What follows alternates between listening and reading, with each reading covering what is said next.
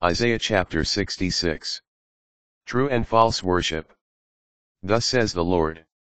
The heavens are my throne. The earth, my footstool. What house can you build for me? Where is the place of my rest? My hand made all these things. When all of them came to be oracle of the Lord. This is the one whom I approve. The afflicted one, crushed in spirit. Who trembles at my word. The one slaughtering an ox, striking a man. Sacrificing a lamb, breaking a dog's neck. Making an offering of pig's blood. Burning incense, honoring an idol. These have chosen their own ways. And taken pleasure in their own abominations. I in turn will choose affliction for them. And bring upon them what they fear. Because when I called, no one answered. When I spoke, no one listened. Because they did what was evil in my sight. And things I do not delight in they chose. Hear the word of the Lord. You who tremble at his word. Your kin who hate you. And cast you out because of my name say. May the Lord show his glory. That we may see your joy. But they shall be put to shame. A voice roaring from the city. A voice from the temple. The voice of the Lord. Rendering recompense to his enemies, blessings of prosperity and consolation. Before she is in labor. She gives birth. Before her pangs come upon her. She delivers a male child.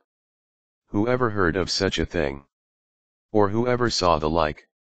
Can a land be brought forth in one day?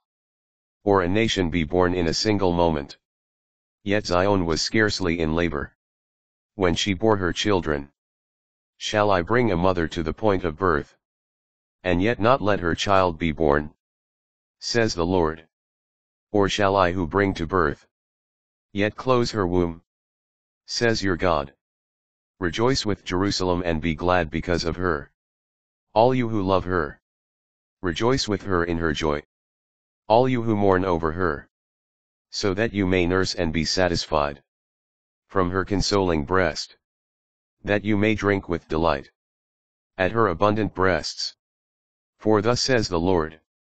I will spread prosperity over her like a river. Like an overflowing torrent. The wealth of nations.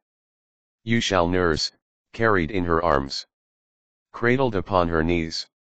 As a mother comforts her child. So I will comfort you.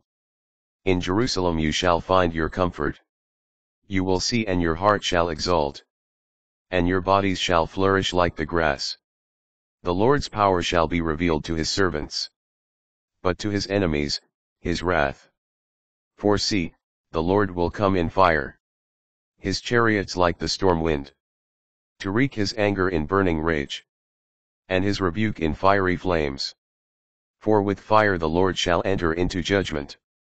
And, with his sword, against all flesh.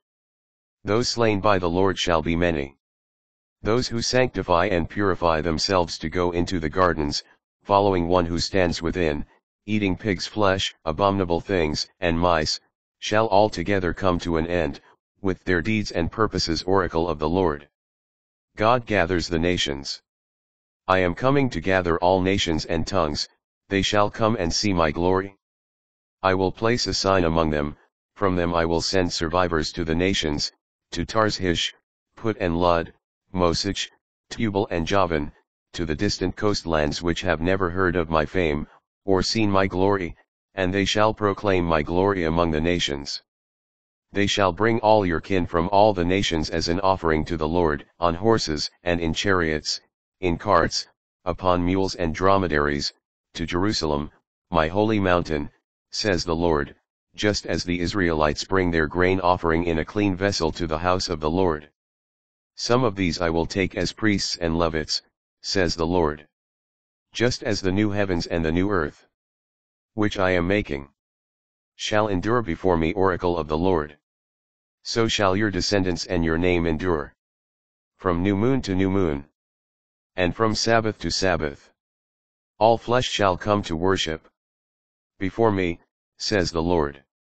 They shall go out and see the corpsesum of the people who rebelled against me. For their worm shall not die. Their fire shall not be extinguished. And they shall be an abhorrence to all flesh.